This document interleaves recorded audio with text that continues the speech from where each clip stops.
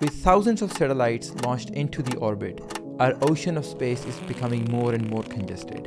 In 1957, the Soviet Union launched the first satellite, Sputnik 1, marking the start of a human activity in space. In the 1960s, the space exploration was still limited, with satellites primarily used for scientific and military purposes. The orbital environment remained mostly empty. In the 70s, the expansion of satellite communication began. Satellites become crucial for television and telecommunication, leading a notable increase in the number of active satellites, especially in the geostationary orbits. By the 2000s, the number of active satellites had accelerated to over 1,000. The commercialization of space, along with the globalization, drove the demand for more and more satellites. In 2010, space debris became a real threat. Collisions and breakups began creating fragments, turning the orbital environment more hazardous and making it harder to maintain safe satellite operations. In the 2020s, commercial constellations like Starlink began to take off. Private companies launched thousands of satellites to provide global connectivity, causing a sharp increase in orbital congestion. Today, in 2024, there are over 11,000 satellites in the orbit, and the number continues to rise as the demand for connectivity and data grows globally. But the problem is not just the number of satellites. It's actually making space less sustainable for the future.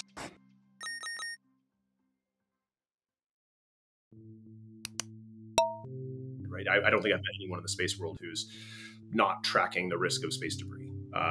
But every single one of them will happily put on the blinders and proceed to go plan, fund, build, and launch new constellations, because we have to, right? That is where we have to go to kind of, again, go capture the opportunity of space.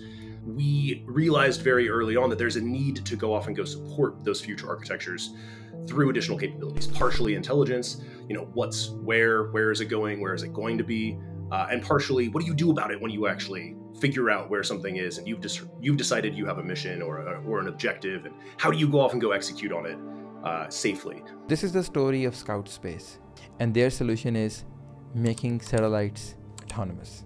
We're out building the eyes and the brains of future space operators. So we look at ourselves as the originators of the future data ecosystem that supports scale.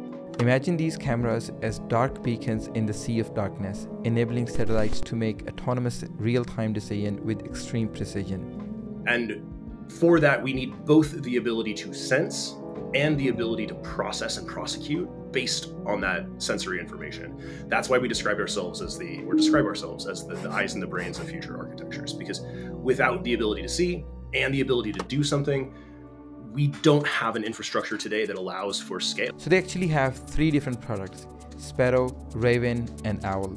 Sparrow is a compact optical system for close-range operations in low Earth orbit, or LEO, focused on relative navigation and satellite inspection services.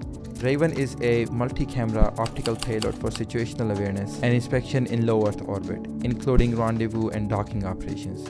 And then comes Owl. It's a gimbaled, long-range optical sensor for space domain awareness, designed for object detection and monitoring in LEO, GEO, and lunar orbits, providing long-range space situational awareness. Yeah, so our Owl sensor, it's about 35 to 45 kilograms, depending on the design variant.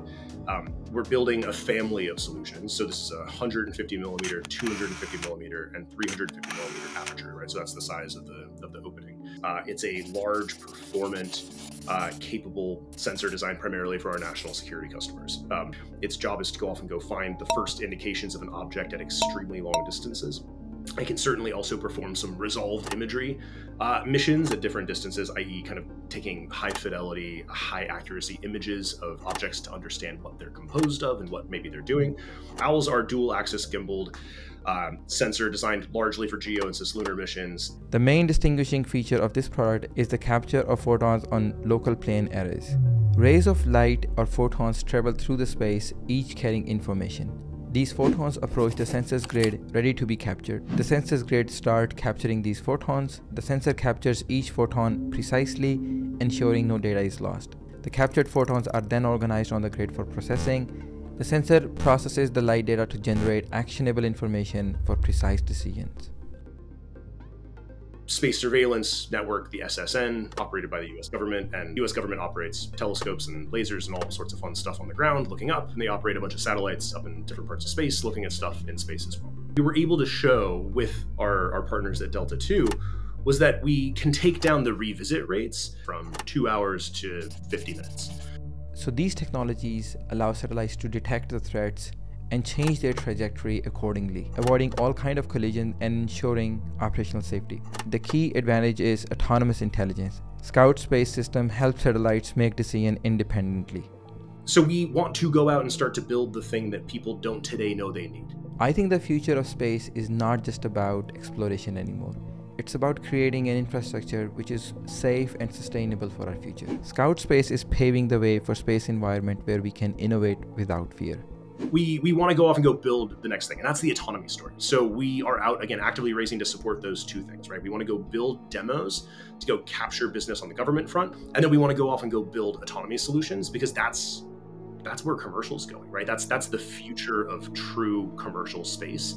Needs autonomy and sensing solutions, and we want to be in a position to go provide it, even though those solutions aren't needed today. As we send more and more satellites in the space, it's becoming evident that we need to be able to set up a good infrastructure which is scalable, which is sustainable, and which is secure for the future of space exploration to continue.